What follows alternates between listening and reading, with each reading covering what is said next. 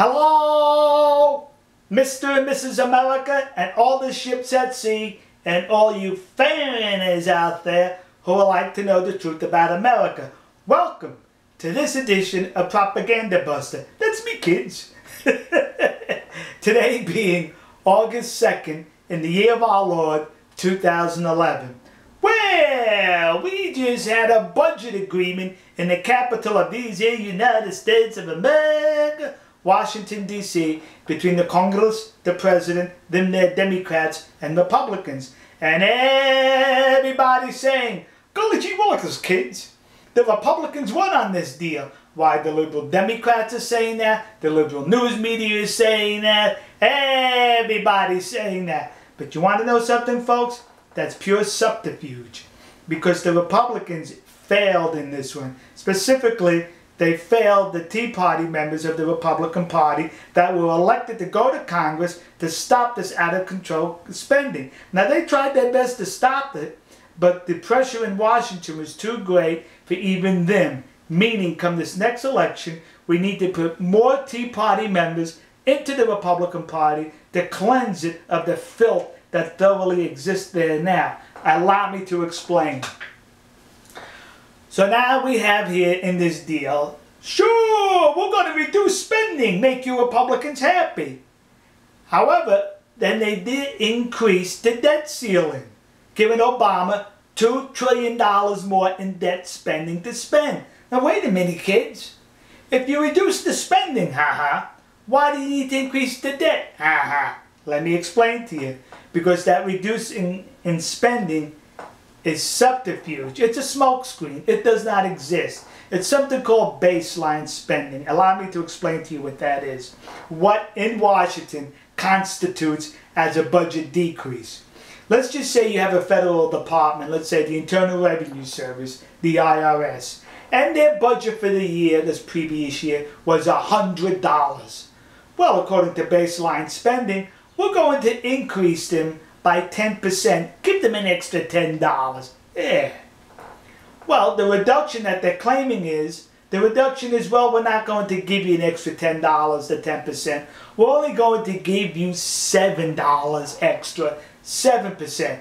Well, according to Democrats and the liberals, that's a reduction in spending because it's $3 less than the intended amount is being spent. Even in actuality, you're spending $7 more. But to politicians and their Democrats, including Republicans, that is a savings. That's spending reduction. That was part of this bill, which they are now bragging about. Whoa, we have spending reductions. You have spending reductions in the increases that are going to take place, but the increases are still going to take place. That's the subterfuge. That's called baseline spending.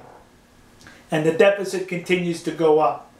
Now they're going to talk about new taxes. Well, in the deal overtly right now, no new taxes. See, Republicans do not want no new taxes, and we gave the Republicans what they wanted. To which I have to say, really? Really? There's a commission being formed as a result of this deal. A 12-member commission. 6 Democrats, 6 Republicans.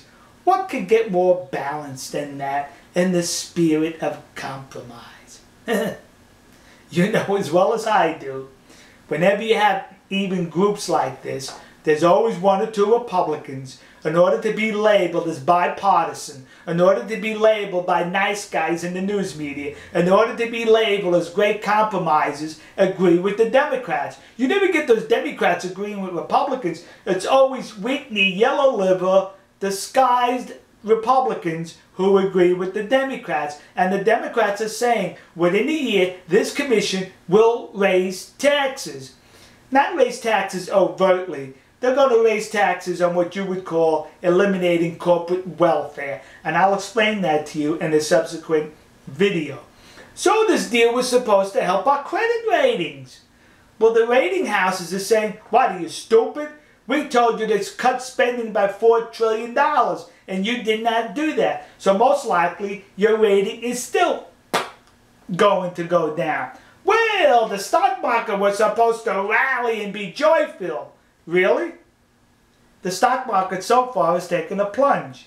This is a terrible deal, folks. President Obama likes it because it pushes everything beyond the next election.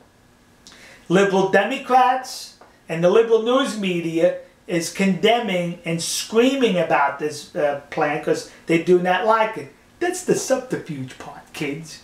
And of course the Republicans just say, yeah, we got what we wanted. We got spending reduction and no new taxes. Why, are you stupid?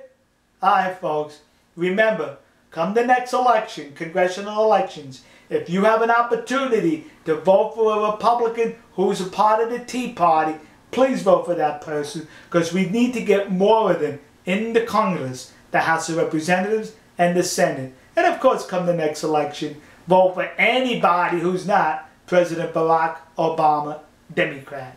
Alright, folks, we'll see you. God bless you. God bless America. And God bless the nation you happen to be in. See ya.